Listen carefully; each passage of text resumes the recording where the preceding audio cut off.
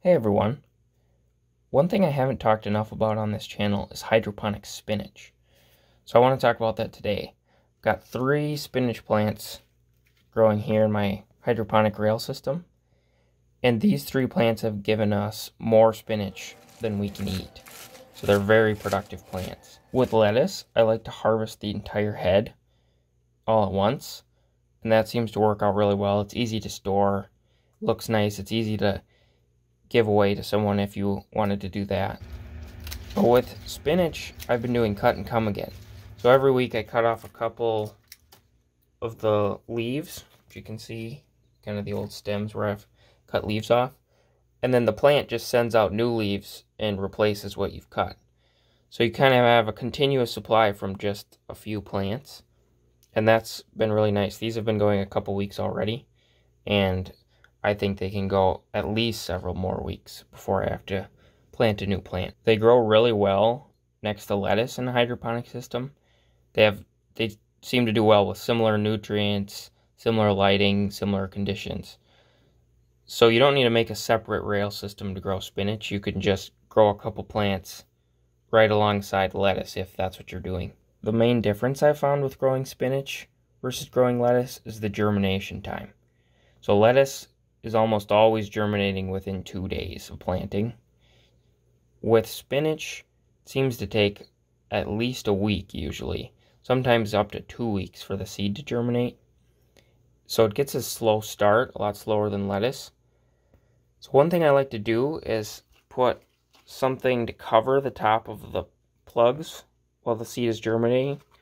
So you can use a board or cardboard or basically anything that can block the light so that it's not hitting the top of the seed plug while the seed is germinating.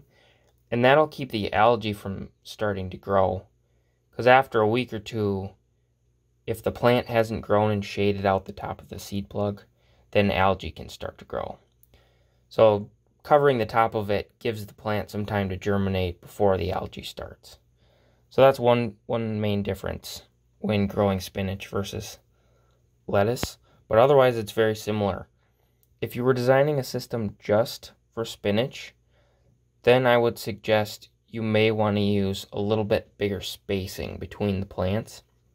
So you can see here, I've got 2 plants, and there's actually an empty spot in between, and they're almost filling in that whole gap.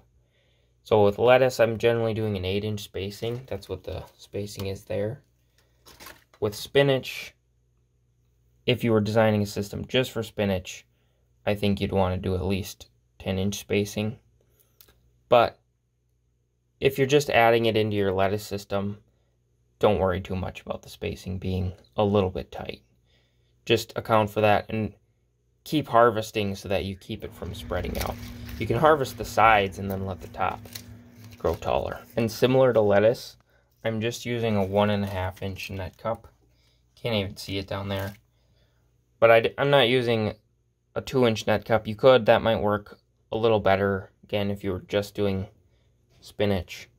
But I found a 1.5-inch net cup works fine, and then you can move it around right in your same system with lettuce. So if you're already growing hydroponic lettuce and you want to add spinach, I'd say go right ahead. It's not going to change a whole lot about what you do.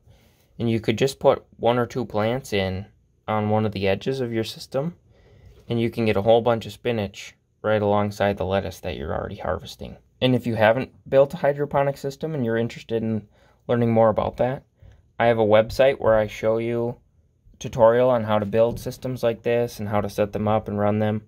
I also have an online video course if you want a video version of that. So check those out if that's something that you'd like. And thanks for watching.